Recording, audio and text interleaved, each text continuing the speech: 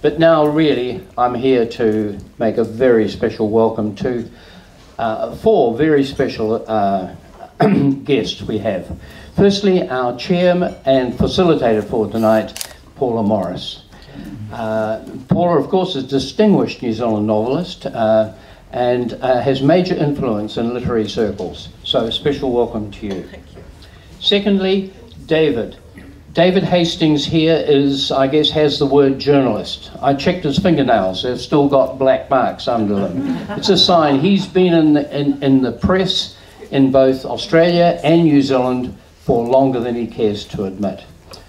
Our third speaker is Alex Calder, over there on the right. And Alex, at least on your left, of course, my right. Alex is a professor of English and of drama at Auckland University. He's published books on people like Manning, the old Pākehā Maori of New Zealand, and some very interesting material indeed. So we really have three very special people here from Auckland University. The fourth guest we have tonight is just about to move on stage. Is he here? No, he's about to appear. Brecken, can you make your appearance now?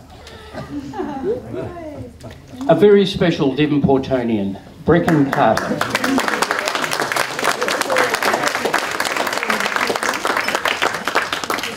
Brecken is going to play a piece which is particularly applicable to tonight. I won't say any more than that, but we're very privileged to have him here. And don't be disturbed if he makes a fast exit afterwards because he has another prior engagement. Thank you.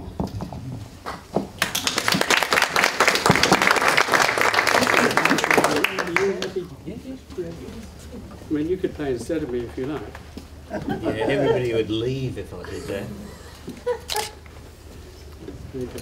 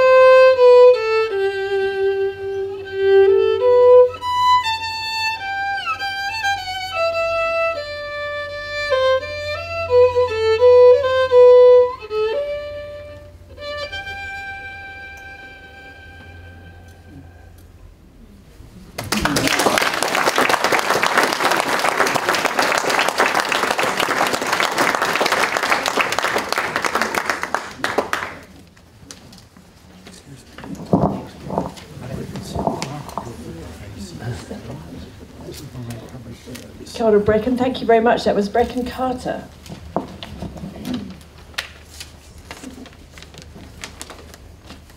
Maybe I shouldn't have had wine before we began tonight. So kia ora everyone, I'm Paula Morris. I'm very pleased to be here at Devonport Library. You always have really excellent events and very delicious cheese straws, may I say, as well as Anzac biscuits. I'd also like to thank Lynn Dawson for making the fantastic poppy I'm wearing now. Oh, it's not you, but it's her elves. She has elves. I think slavery is not allowed in New Zealand, Lynn. But tonight, on the eve of Anzac Day, a century on from the last year of the First World War, we're celebrating the launch of two very important books. Now, when I was a child commemorating Anzac Day with my family, we'd go to the Domain. Auntie Hopi would be there selling poppies. I don't know if any of you remember her. And there were still veterans, old fellas, who were alive to attend the ceremonies and tell their stories. And now there are just the stories and memories of the stories, the private legacies of war, the personal costs, the family tales and the family secrets. Now every year, you know, on Anzac Day we pledge to remember them, or to remember those who fought and didn't return, but it gets harder. The generations more distant, the human experience of the First World War, increasingly part of history, part of the thick clouds of the past. David Hastings, to my right here, in Odyssey of the Unknown Anzac, quotes from the Iliad, "The wind scatters one year's leaves on the ground, but the forest burgeons and puts out others as the season of spring comes round. So it is with men. One generation grows on and another is passing away." When I read those lines, it reminded me of one of my favourite Philip Larkin poems, The Trees.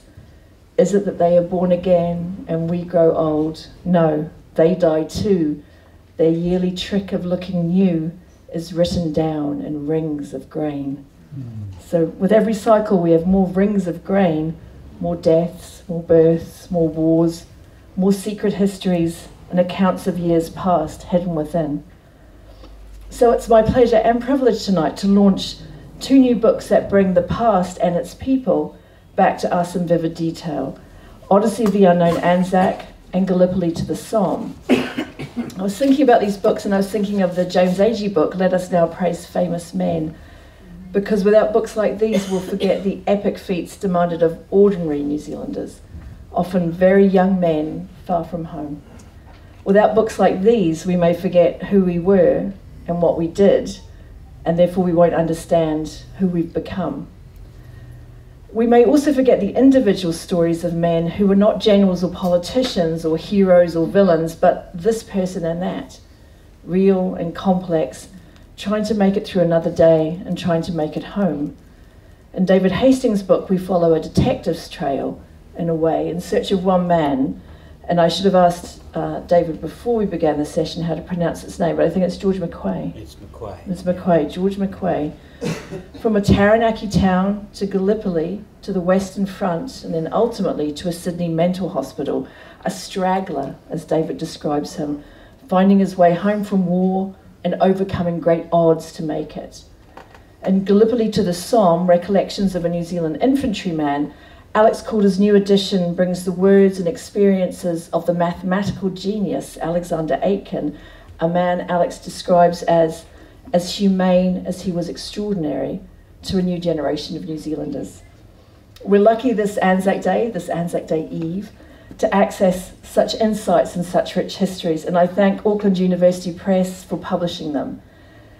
Now, because these books really demand our attention and demand discussion, we're having a different sort of launch tonight. Usually the launcher says a few things, the launchees stand up and thank everyone they've ever known, and then you will go and drink the wine and buy a couple of books. But tonight I think you'll want to probably buy 5 or 6 books each tonight, because we're going to talk now about the two books and the men they reveal to us, the men who witnessed the traumas of the Great War. And I'd written originally who managed to survive, but they both managed to survive and not to survive in other ways. So the writers are David Hastings, a historian, acclaimed writer and former journalist. and my colleague Alex Calder, I get his title right, otherwise I'll never hear the end of it, Associate Professor of English at the University of Auckland, and please welcome them.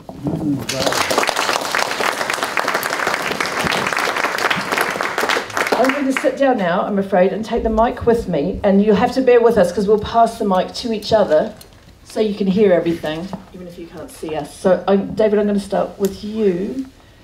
Alex, we'll have to come back to you to hear about the meaning of the violin, okay? Alex has brought his own book just to read, you know, quiet moments. Now, David, just to start off with, you've talked about reading the book Death's Man by Dennis Winter, and how it opened your eyes to the possibilities of history from below, meaning not the point of view of someone famous, but of the individual soldier. And I wondered if we could start off tonight by you talking about what drew you to the story of George McQuay. I discovered George McQuay when I was doing an assignment for the Herald to mark the 100th anniversary of the Gallipoli landings, which was obviously published in 2015. And I wanted to find something that extended the experience of Gallipoli, the lingering consequences of what happened on that day and in the First World War generally. And so I started looking for examples of shell shock. And if you go into Papers Past and you put in the words shell shock, you will find hundreds and hundreds of incredibly sad and touching stories about the aftershocks of war on a personal level. But the story of George McQuay was absolutely eye-popping because he went to Gallipoli, he went to the Western Front, he disappeared, and he reappeared 12 years later in the Sydney Mental Hospital, apparently with no memory of who he was or how he got there.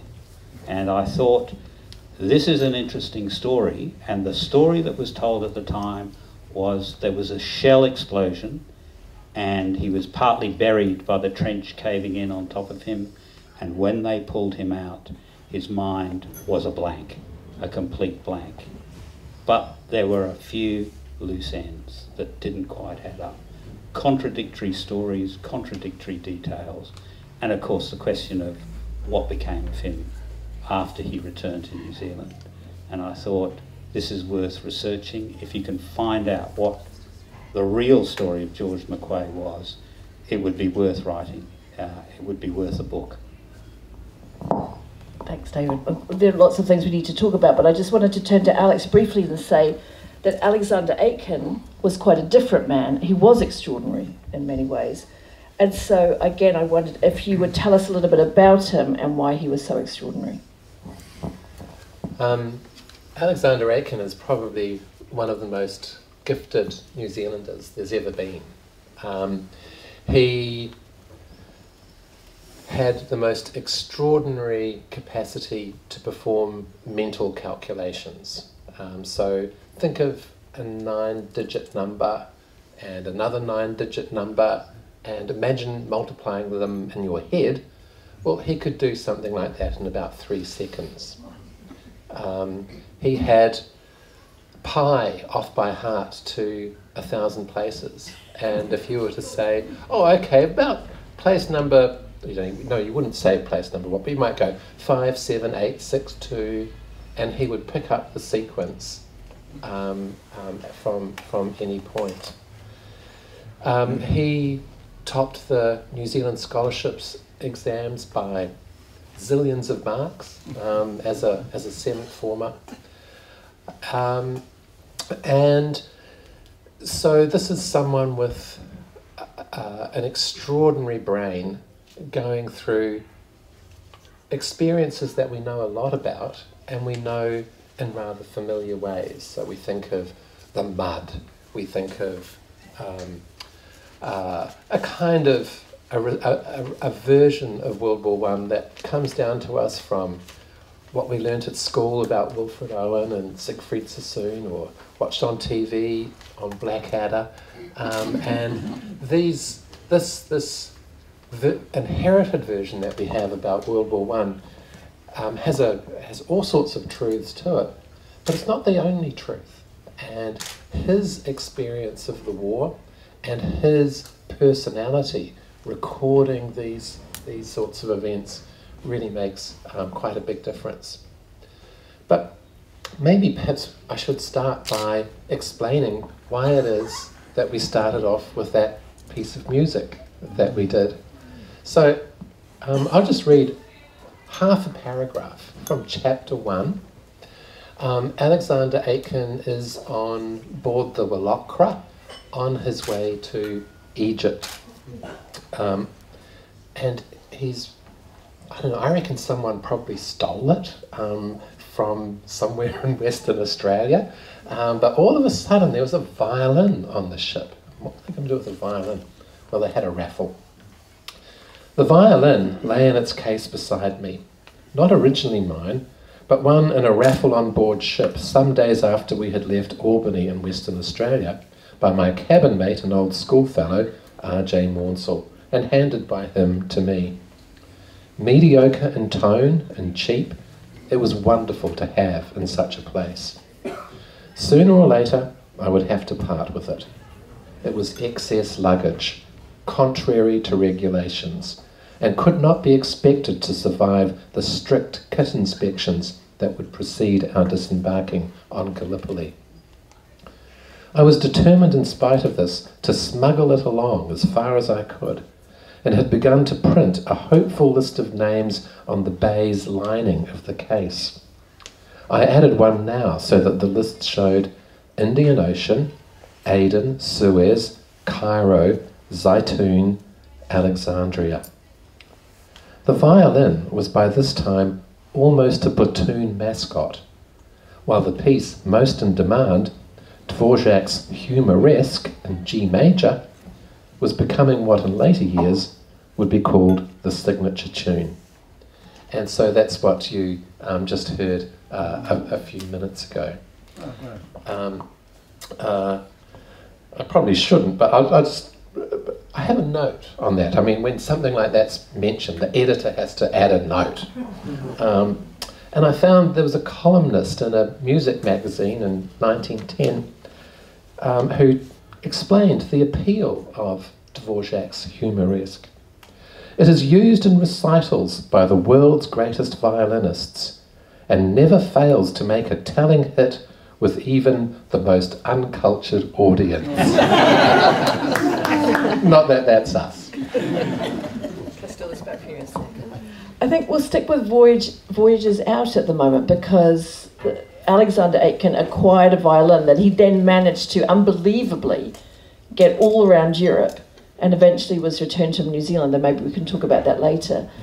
But for George McQuay, the voyage out was the first sign of troubles ahead. You talk quite compellingly, David, about the pressure on young men at the time. You talk about the white feathered trolls, basically, forcing young men to sign up, and that on board the ship going over to Egypt, friendships were forged, but there was also the dark side of mateship, and George was already out of it. So would you talk a little bit about that?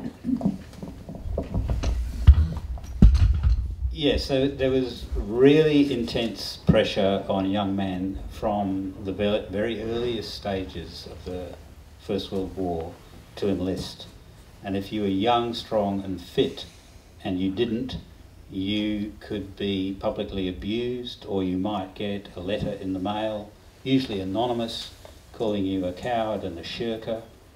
And the psychological pressure on young men such as George was intense to enlist. And there's plenty of evidence, although George was not a great literate man like Alexander Aitken, there is very good evidence to show that he was deeply affected by the campaign of who I call the white feather trolls, because they're trolls in the same way that people on social media today are trolls, and they normally hide behind anonymity while accusing other people of being cowards. So he enlisted, and it became very apparent on the voyage of the ship, the Maunganui, as Alexander was to do a few months later, on the way to Egypt, that he was becoming separated from the other men. There was a problem. And the problem culminated with a medical board recommending that he should be discharged from the army on the basis that he was not mentally fit. For some reason, this decision was never acted on. And there is very strong reason to believe that the failure to act on this decision was subsequently covered up when he was finally returned to New Zealand in 1928. He was a man who was put in an intolerable position by the authorities for whatever reason, and they certainly didn't want anybody to know about it. So both men in these books went to Gallipoli. So would you, Alex, talk a little bit about Alexander Aitken's experience there and how he wrote about it? So, being in the 6th Reinforcements, Alexander Aitken was fortunate to arrive in Gallipoli only in the last 5 weeks of the campaign. And he joined up with the remnant of the main body and all the reinforcements, 2, 3, 4 and 5, on the island of Lemnos. And there's the most astonishing passage where he describes arriving on Lemnos at night to join up with the main body of the New Zealand Expeditionary Force. They haven't heard the news. They don't really know what happened in August at Chunuk Bair and places like that.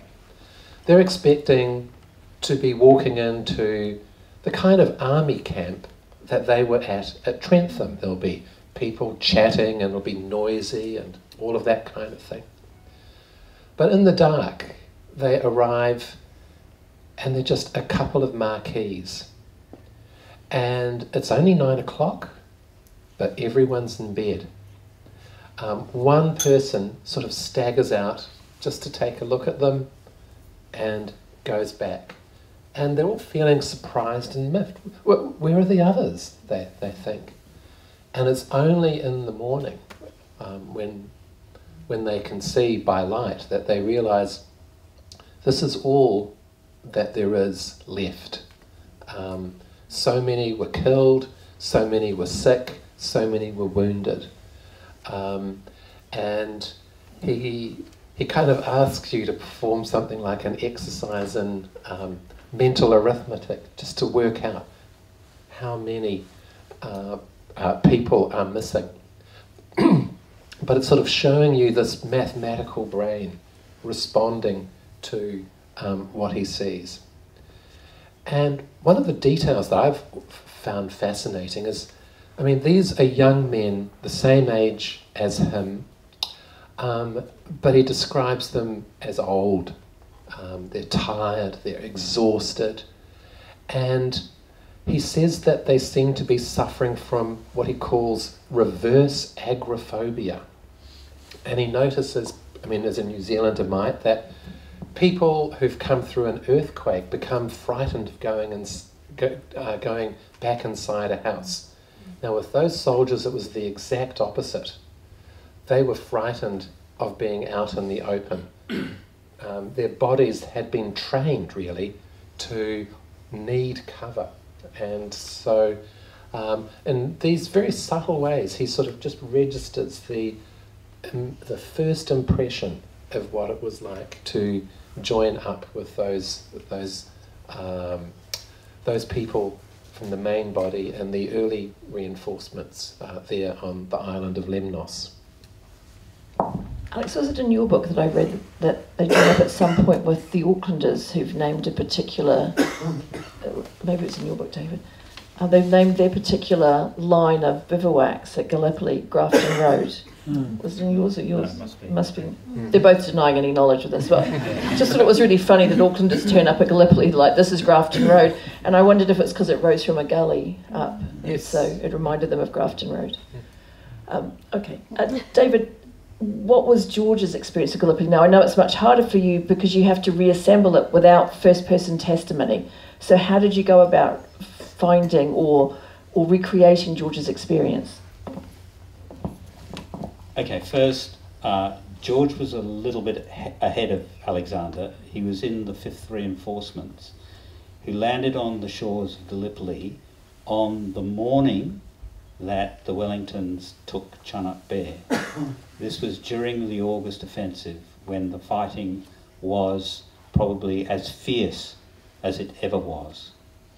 And it's very hard to pinpoint exactly what happened to George and where he was.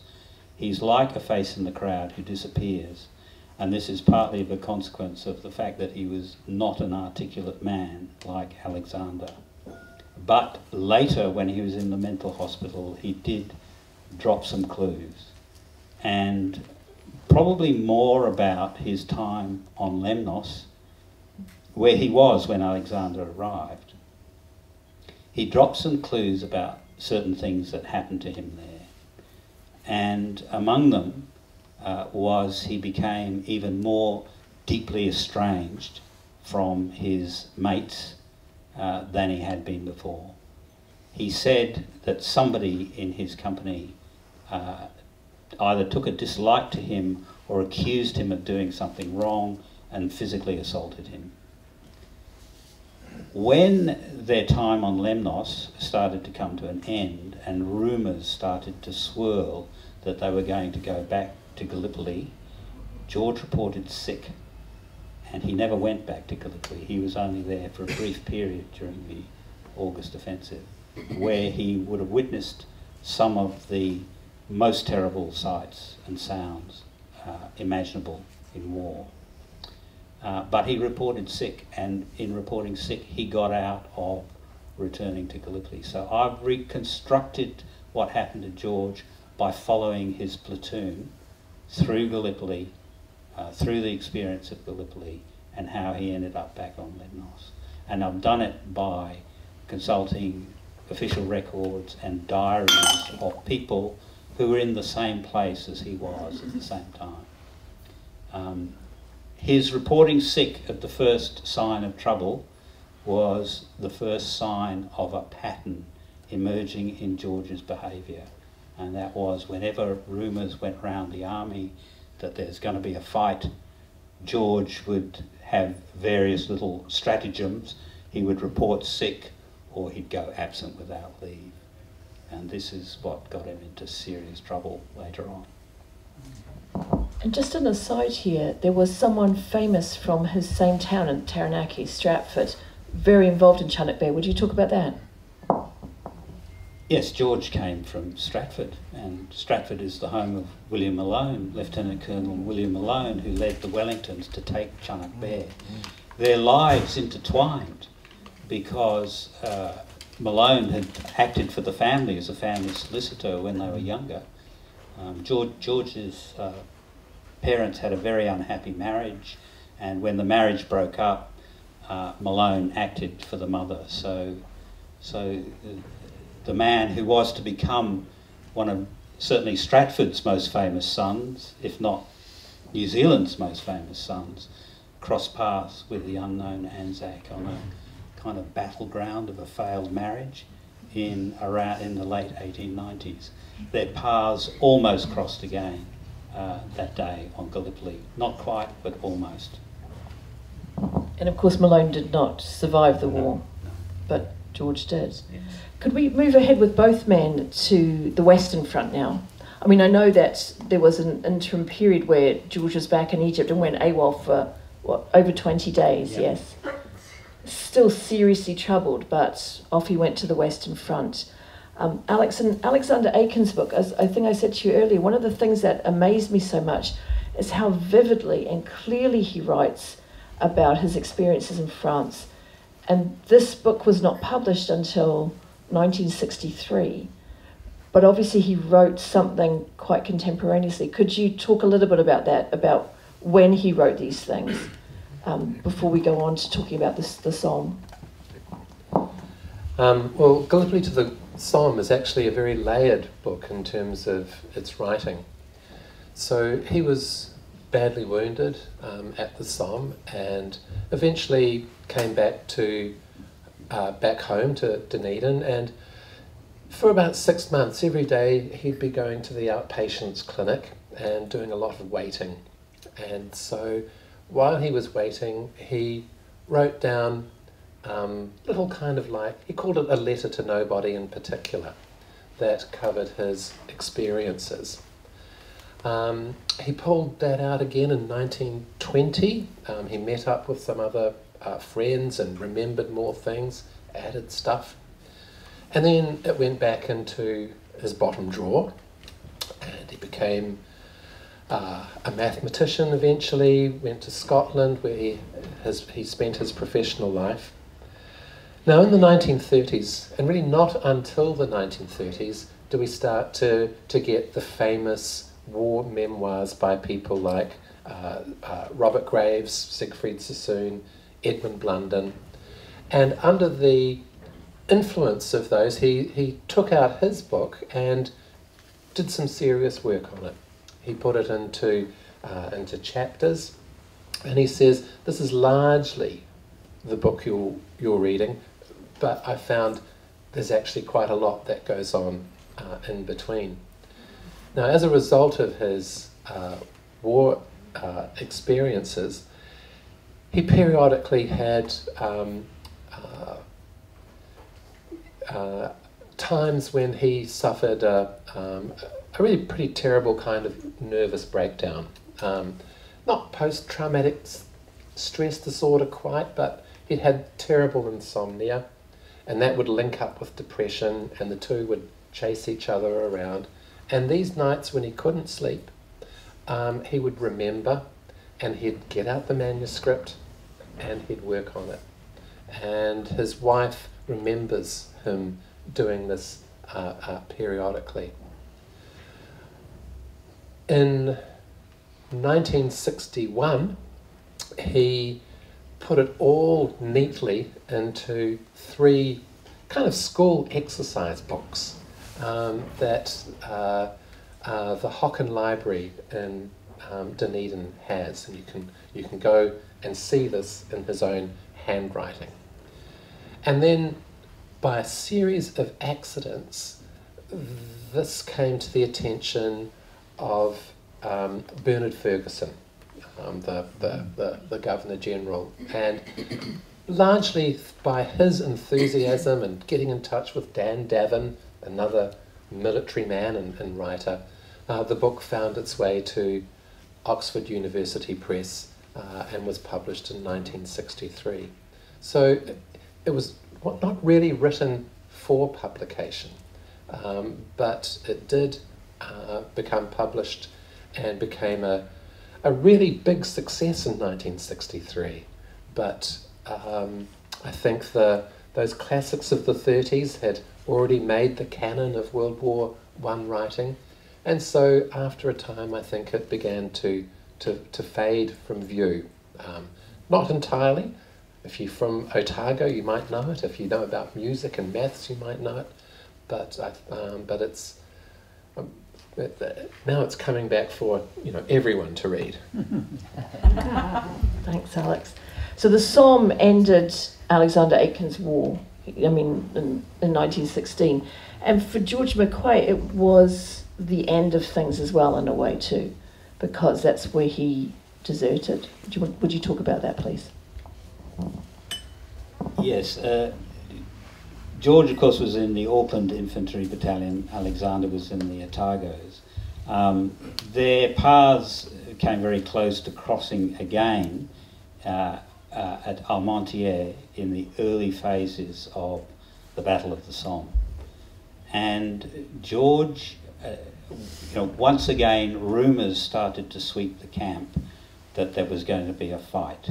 And George, who'd gone AWOL for 22 or 28 days in Egypt, which was almost tantamount to desertion, again reported sick. And he was diagnosed with melancholia. which I thought when I first read it, oh, Melancholia, you know. You got the blues and it's quite nice and it's quite pleasant. And in fact, it's not quite nice or pleasant at all. It's a very profound depression. They took him out of the front line for a little while and then they sent him back just before the Auckland Infantry Battalion came under a ferocious barrage from the Germans on the night of July the 3rd, 1916. If George was telling the truth, and I believe he was, that he was buried by a shell, this was the night that it happened. A number of people from his company were in fact buried. One of his comrades kept a diary and described in graphic detail what happened. Large numbers killed, people buried. It was sheer chaos. And as it worked on the Western Front, you'd spend a little time in the front line and you'd come back to the reserve trenches, and then if you were lucky you'd go back to your billet. Well, the Aucklanders after a little while were withdrawn to their billets and then they were sent back into the front line.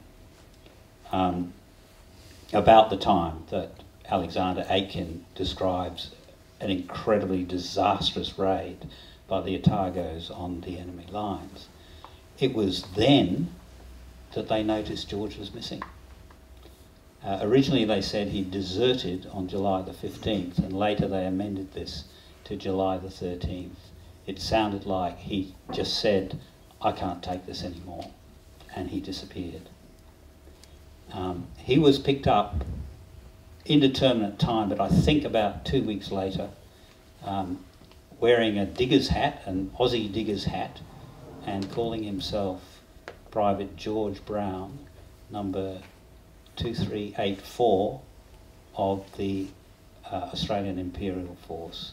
And that's how he ended up in the Australian system. And with George, and again I keep stressing the contrast between George and Alexander, is Alexander has got this crystal clear memory. George, they said, his memory was a complete blank. In fact, it wasn't a complete blank. It was shattered.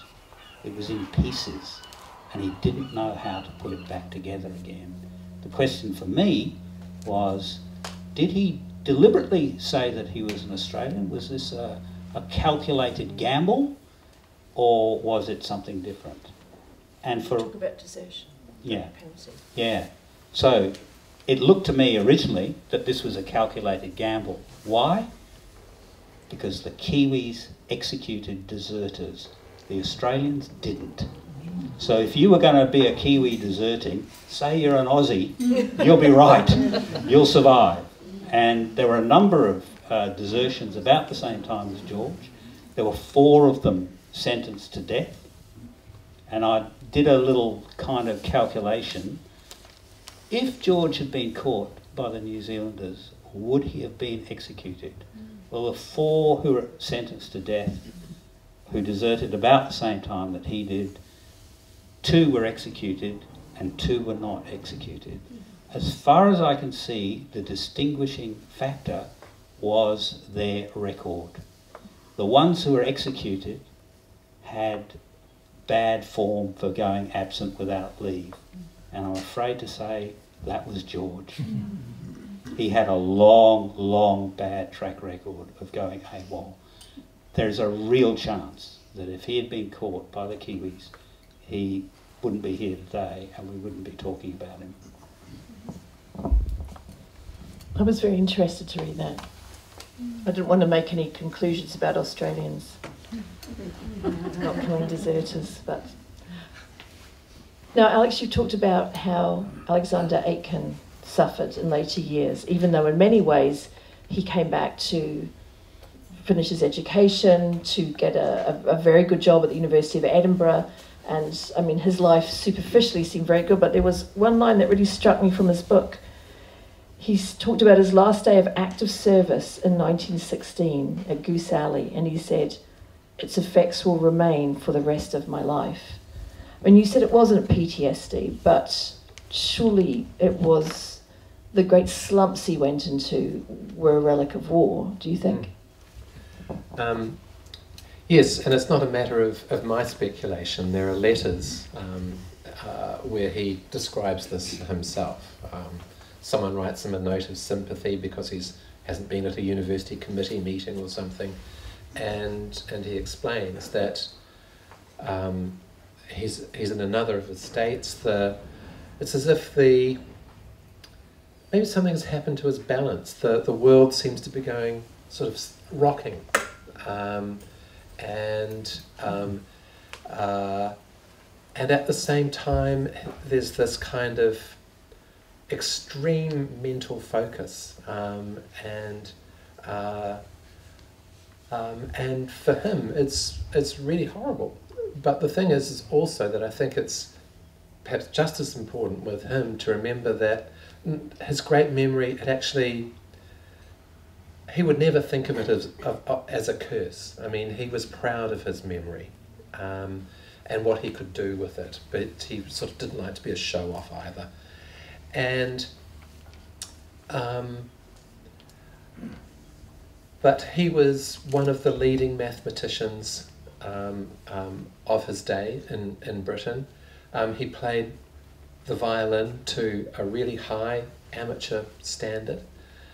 One of the intriguing things about him afterwards is that there's a suggestion that he may have worked in Hut 6 at Bletchley Park in the Second World War. The Oxford Dictionary of National Biographies says so with confidence, but I don't think they can. It would make sense that he was there, but there's actually quite a lot of evidence that he was in other places. So it's a tantalising thread. Now, thinking of someone very different, George McQuay, you said, David, that he and his actions and his story doesn't fit with our grand rhetoric of war, which is about heroes and sacrifice, men being as mentally strong as they are physically strong. But then you uncover statistics to suggest that George wasn't so different after all in terms of people suffering after the war. No, I've looked at some research that had been done, and I can't remember the exact number. Certainly thousands of New Zealand men were treated for mental problems after the war. But one university thesis suggested really the true number was 98% of the men who came home had mental problems. And look, interestingly, you get this anecdotally, don't you? When you hear people talk about men who come back from war, they say things like, they're not the same. And I interviewed George's niece, Vivi Cave, in New Plymouth. Vivi was the only living person I could find who actually knew George. And her father was George's brother. He was an old soldier. There was George. She had two uncles, and she married a man who went to the Second World War. And she said it. She said they come back different, all of them. And so you can see that the idea of sort of the crucial element of this Anzac legend or myth is that the men were not only physically superior, but they were mentally tougher, and they weren't supposed to have mental issues. And that was, obviously in George's case, his mental issues were very, very serious, and they marked the rest of his life. You also talk at the end of the book about the toll the war took on women, not just the ones who are left behind. And one of you, I'm sorry, I don't know which side's Robin Hyde's book, talking about the faces of the women seeing their men off, not proud and happy and waving, but actually bereft and gaunt with unhappiness.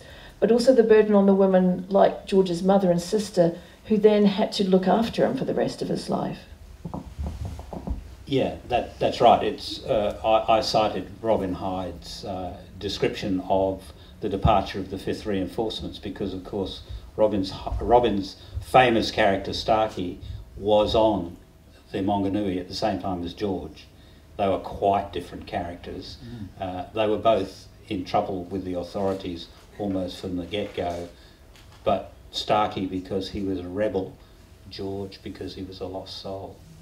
And Robin describes, based on her interviews with Starkey, the departure.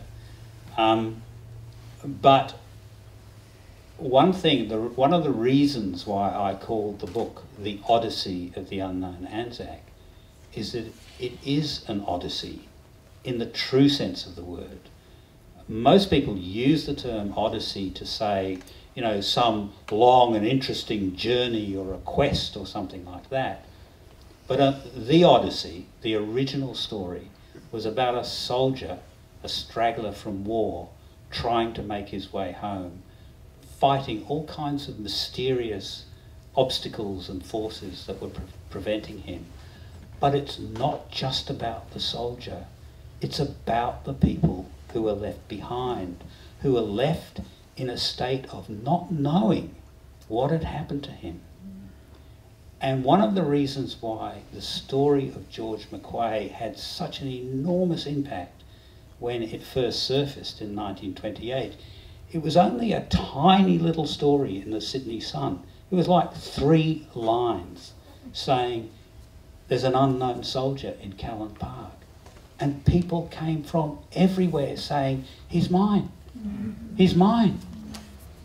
Of the 60,000, I think, 60,000 Australian dead, I think it was 25,000 had no known resting place. Of the 18,000 New Zealand dead, 6,000 had no known resting place. All the relatives and the people who were connected to them were thinking, hoping against hope, that their man was still alive. And there was a rumour, a very strong rumour, that persisted for at least a decade after the war, that the Germans were holding hundreds of thousands of prisoners of war in secret prisoner of war camps. You'd believe it because you wanted your man to be there, and that would give you the hope that one day they might come home. And so the Odyssey, it's not just a story about George McQuay. It's a story about his mother and his sister, who eventually, I'm not sure that I want to give away the ending of the book. His mother and his sister, there are a couple of heroes in this book, but his mother and his sister are 2 of them. I'll leave it at that. I want to open it up to questions quite soon. I thought some of you might have questions to ask, but Alex, I know your French translator is here, so would you talk a little bit about why you needed one? Why don't you speak French yourself? And why you needed a translator and how you work together? There's actually not a lot of French, but my schoolboy French it's at the level where I could probably mistranslate things, and so I'm very grateful to Sydney for putting me right on several things. There's Sydney there. Oh, I didn't even know I was your French translator. I've just done a PhD all written in French, so that's probably why Alex thought I might know what I was talking about. But if I can be doing call-outs to people in the audience, is Gary T. Professor Gary T. from the Department of Mathematics at Auckland University, now retired.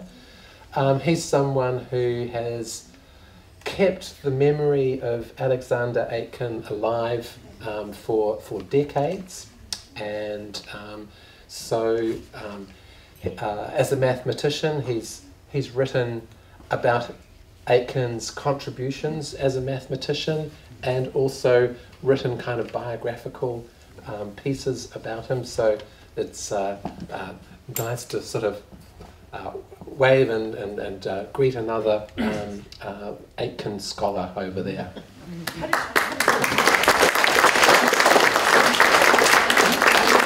Alex, briefly, how did you come across the story of Alexander Aitken? Why did you decide on him? Well, quite a long time ago, I did an anthology of the best New Zealand non-fiction, and it was called The Writing of New Zealand. And as I was doing that, I asked the people around the English department, well, what are some of the things that you really think have to be in this book?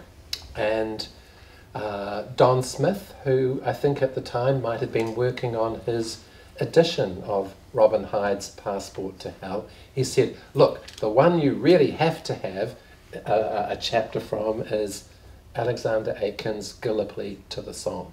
And he was right, and so I've been a fan of that book ever since. So how many years' work for you?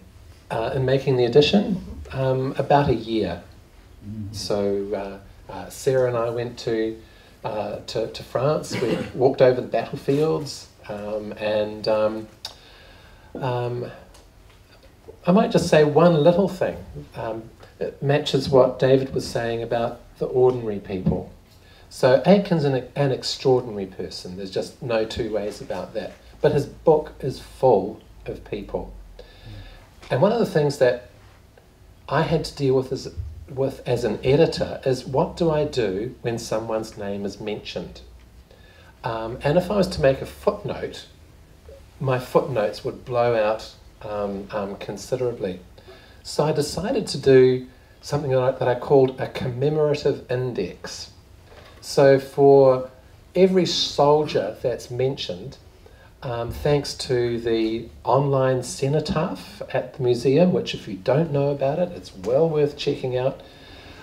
It's not all that difficult, but it can sometimes be like 4 days difficult to match a soldier that Aitken mentions with his regimental number and the story of what happened to him.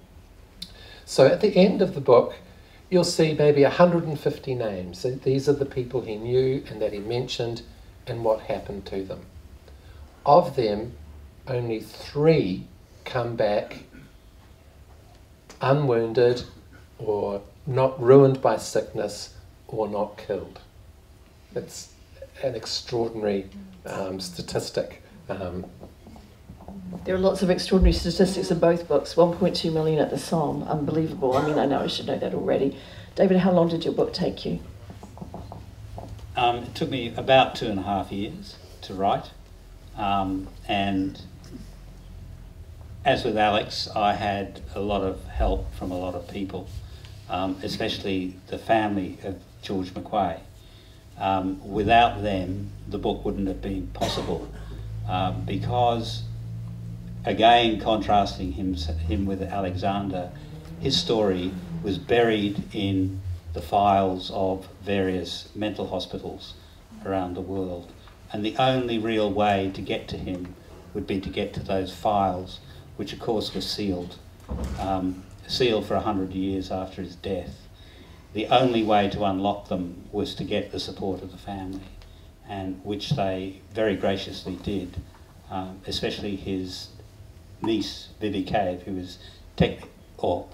she's passed away since, was his next of kin, but other members of his family as well, and also sharing with me the little extra anecdotes that filled in the story about what happened to George for the rest of his life. Because when he came back to New Zealand, he sort of appeared in the headlines in a blaze of publicity, and when he was repatriated, everybody forgot about him straight away and he disappeared. But there's one other person that I want to say a very, very special thanks to, because I got the psychological records or the psychiatric records of this man, and I was trying to make sense of it, and I was reading about the history of psychiatry and what the doctor, trying to understand what the doctors would have understood, and to be quite honest with you, trying to grasp mental illness and the history of mental illness is like trying to nail jelly to a wall. In most things, I reckon that I can sort of fix a stake in the ground and begin to work around it and gain an understanding. But this was a complete mystery to me. So we used to have a tradition at the Herald where you said if you were working on a big serious story, what you needed was a rabbi. not a Jewish religious man, but somebody who knew, intimately knew the subject and could guide you so that you didn't say anything outrageously stupid. And my rabbi was Dr. Fred Sundram, who's standing up there at the back from the School of Psychological Medicine at Auckland University, who showed endless patience in looking at drafts and saying, no, you've got that completely wrong. And suggesting other ideas that could enhance the context of George's condition while he was in the mental hospital. There is one other thing I suppose I should say, is that, as I keep saying, George's mind was fragmented. It was like shattered glass. And I had real trouble because the doctors of the old days kept saying he was incoherent, he was incoherent. Nothing he said made sense. And so it seemed, until I read a piece by a man called Joshua Glidden, who is an Australian editor who happens to know what it's like to have a psychotic experience. And he said that when I'm ill, my mind is like an ill-fitting jigsaw puzzle and I can't make it fit together in any way that made sense.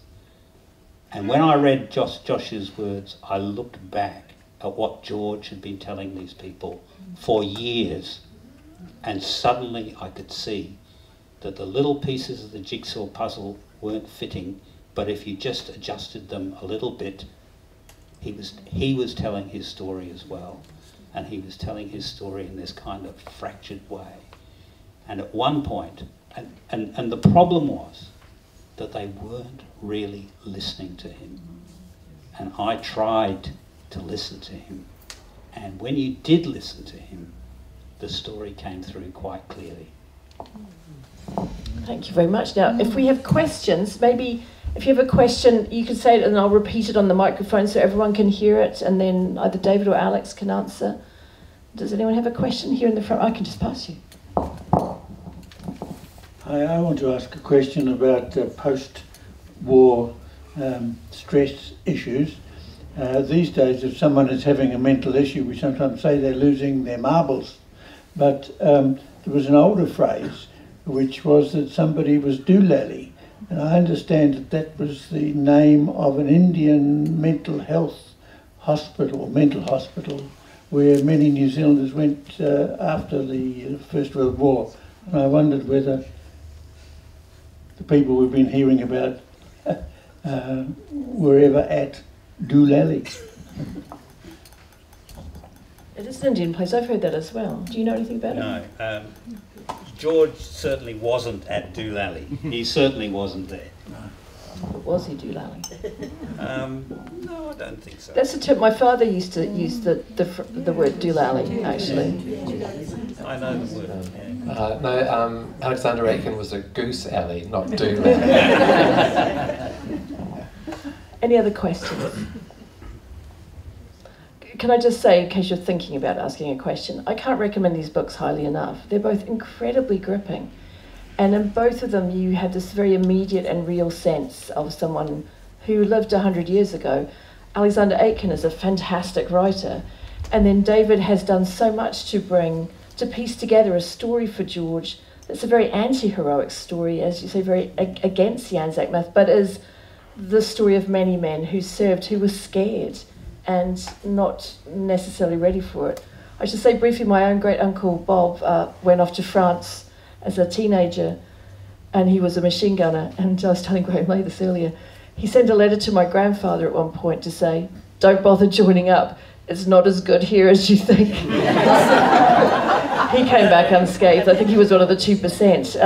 But my English grandfather fought in France in World War I, was gassed, and was a destroyed man after World War I. And I think many of our families have that in common, that there's someone in the family who was ruined, and then there's the whole generation of Miss Jean Brodie's who had no one to marry as well. Any questions? Yeah, I have a question. Yes. I have a question for Alex. I know the book was, the Gallipoli of the Somme was well received in England and by quite famous people like A.G.B. Taylor. Was there any reception in New Zealand? Any reviews and...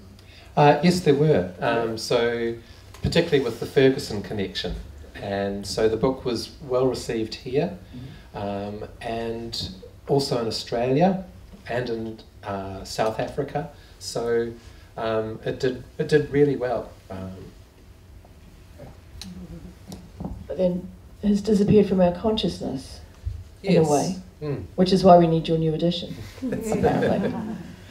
After this, both David and Alex will be happy to sign copies of books. Is that right? Absolutely. Yes. You know, they're very difficult, so I'm just making sure.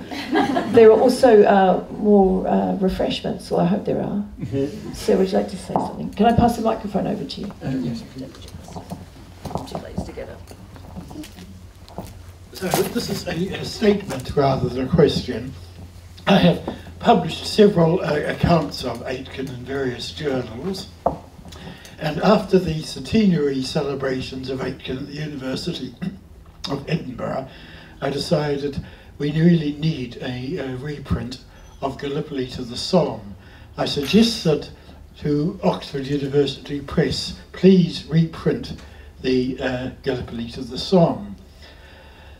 There was a very blunt reply: it would not make a profit, and so we will not reprint it. That is a brief summary.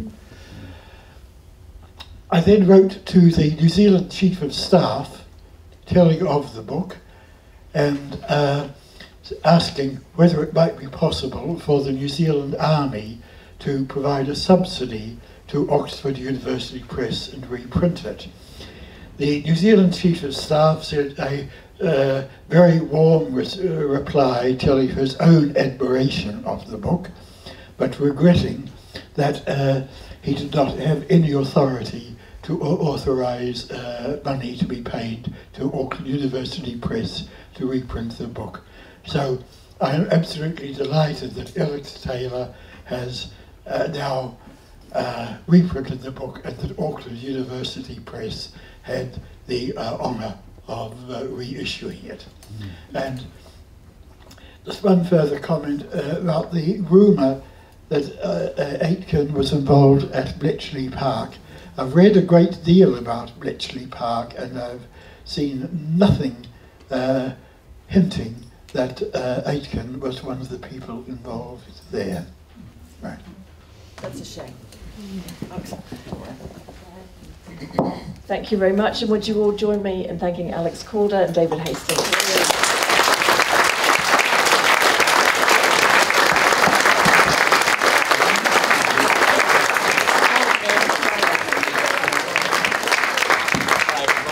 Coming out tonight. We had a little medical emergency back there, but it all went well. And thanks to the Devonport Library Associates who put on the biggest library events in Auckland by a mile, and it's great to see everybody come out for this, and for Paula for chairing the event, my lovely authors, David and Alex, for their books. And then we have the new owners of Paradox Books at the back who have a big stack to sell to you all, so I just encourage you to get down there, get a book, get it signed, and grab yourself a glass of wine. Thanks again for coming out.